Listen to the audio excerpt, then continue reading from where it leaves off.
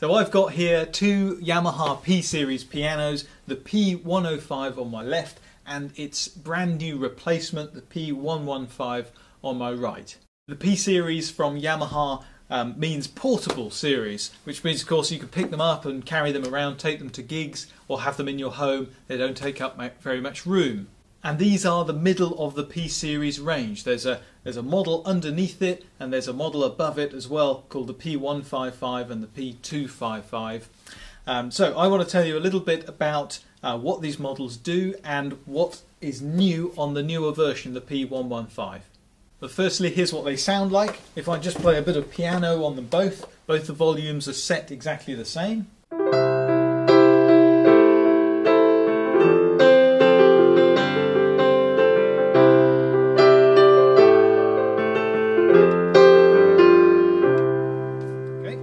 To P115.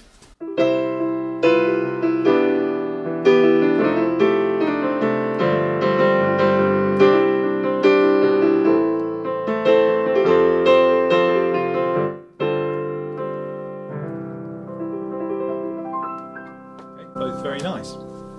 So unlike the models below these in the P series, the P35 and the P45, you can get these not just in black but in white as well, and you can also record on them both as well. Now these two models, one being a direct replacement of the other, of course means that they've got an awful lot in common. The first thing being they look nearly identical. They're exactly the same width, same amount of keys, 88 keys, same type of weighted key, the same speaker size. There's an awful lot on there that is similar. But what's new on the P115?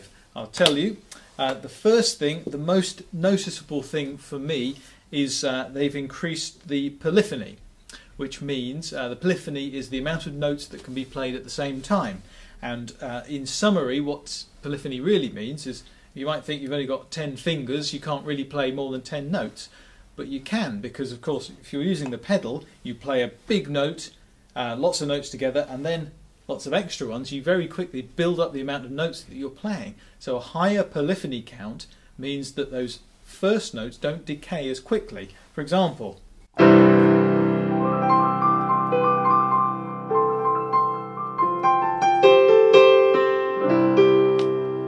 all the way through there the lower end was still coming through, and this means you can put a bit more feeling in and you get a bit more response from the piano.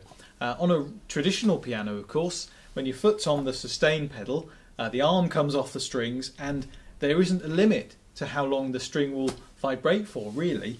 And digital pianos, they're limited by the computer processing power in them, so the higher the polyphony number, the better. This is higher than its predecessor, which for me makes it a nicer piano to play. Now on that count, I am loath to criticise the P105. It was one of the biggest selling pianos in the world for the past few years for a good reason, and that is it's a terrific piano. You've heard me play it.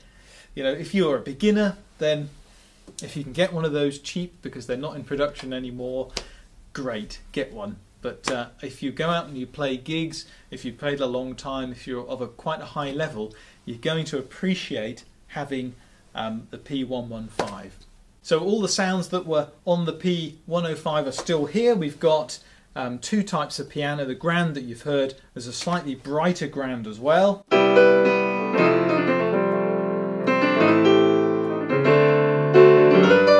is nice. There's your stage pianos.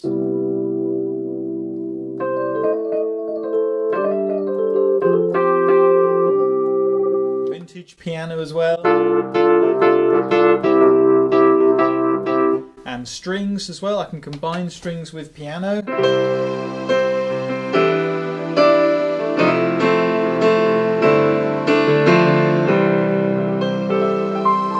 nice orchestral effect.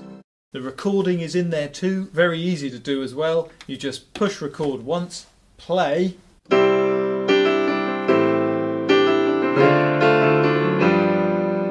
Push record again and it saves it onto the memory. So when you want to play it back, all you've got to do is push the play button.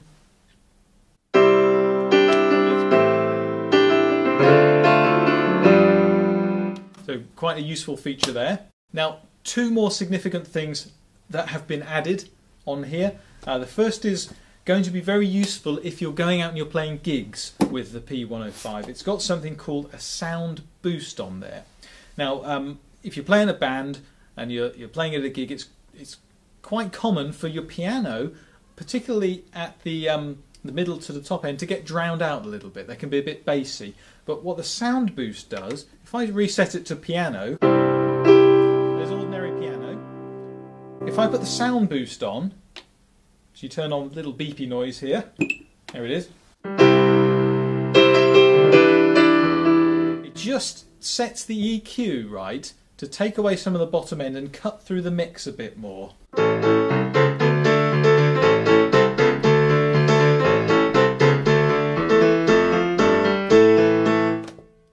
Which is quite useful, as I say, if you go out and play gigs, to cut through that great big band mix. And another thing is the ability to cut out the onboard speakers, which is useful if you're playing live at a gig. If you've got your own stage monitors and you don't want these ones, it'll still take the output signal from the jack output so you can go through the PA system. The other thing is for recording at home. If you're singing into a microphone too, you can cut the speakers out so you don't get any overlay, you don't get any bleed from the keyboard through the vocal microphone. Now, the other really good thing that is new on the P155 that we didn't have on the old version is that there's a new controller app that you can get. It's only on iOS at the minute, and it's quite handy. You can have it on your phone or your iPad, and it allows you to change the sounds and the settings on the keyboard on a screen. It's actually a really nice design. I'm glad to see Yamaha are doing it. I think it's going to be the way of the future. Only real drawback for me at the minute is it's not wireless. You do have to use a cable to connect the keyboard to it, which I think is a little bit fiddly. But you know, if you're a person that takes care with your setup on stage, or if you've got it set up permanently at home, it's quite nice to have it on a screen. You can also save settings on there, a bit like registrations in some of the other keyboards or the synthesizers, and just load them up again straight from the memory. So I think the app is a very good thing, but I'd have loved it to have been wireless. So with both of these pianos, the old version and the new version, they come with sustain pedals and music rests, the manual and the power adapter in the boxes. Now, sustain pedals all I tend to use, but if you like to use the other pedals as well, there's an attachment you can get for both of these. It's a wooden stand and it comes with the 3 pedals on the bottom as well. Now, a few other things you can do on both of these models. There are 2 things here called rhythms and pianist styles, and what they are is a little bit like having a built-in accompaniment. Pianist style, for example, if I select number 4, let's see, and I turn it on and play a chord with my left hand, the piano is going to give me a bit of accompaniment, a bit like an arpeggiator. Listen. Now this one's a boogie woogie, and it allows me to play with my right hand freely.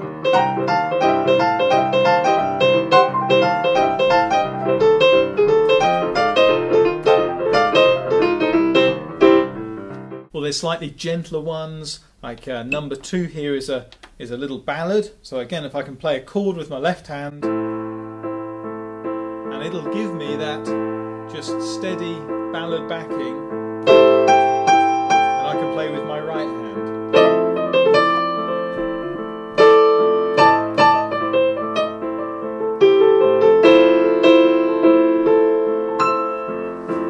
The other button here is the rhythm section, which will just give you a drum beat. There's quite a few to choose from. You've got 14 on here. That's actually 2 more than the old one. If I choose something simple, number 2, I'll get a little drum intro, and I can play over the top.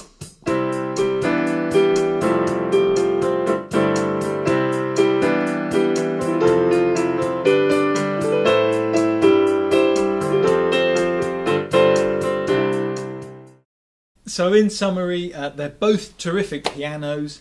I'd never criticise the P105. It's one of the best sellers in the world for a reason. It's a great piano, but if you're buying your first one, the new version of it, the P115, for me, because of the higher polyphony number on there, is a better piano. You can just get a bit more feeling from it.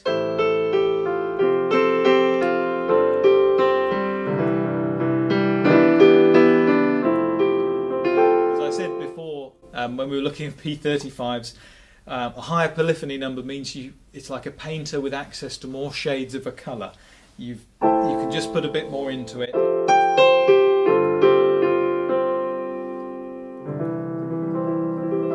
because of that, you can get more out of it. So great pianos. Have a look on our website, epianos.co.uk. We've always got good offers on them. You can buy them in bundles where you get stands with them and headphones, or if you just want to buy the piano, you can do that too. And thanks for watching.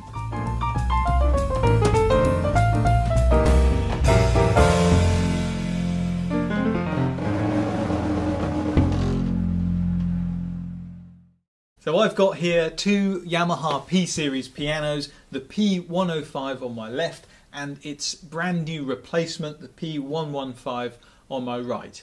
The P series from Yamaha means portable series, which means of course you can pick them up and carry them around, take them to gigs or have them in your home. They don't take up very much room.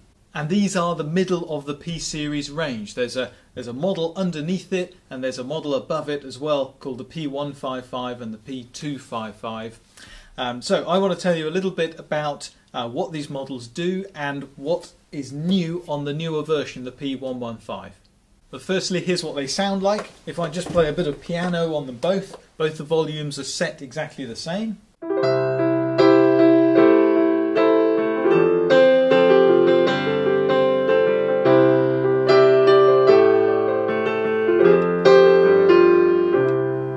Okay, and on to P115.